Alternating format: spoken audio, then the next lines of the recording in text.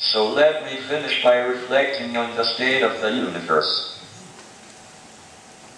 It has been a glorious time to be alive and doing research in theoretical physics. Our picture of the universe has changed a great deal in the last 50 years, and I'm happy if I have made a small contribution.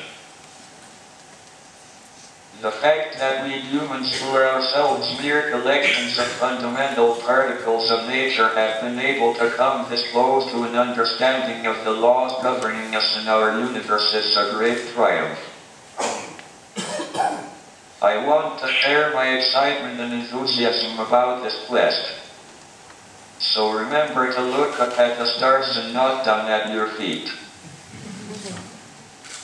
Try to make sense of what you see and wonder about what makes the universe exist. Be curious.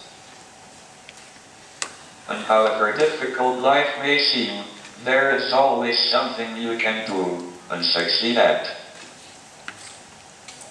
It matters that you don't just give up.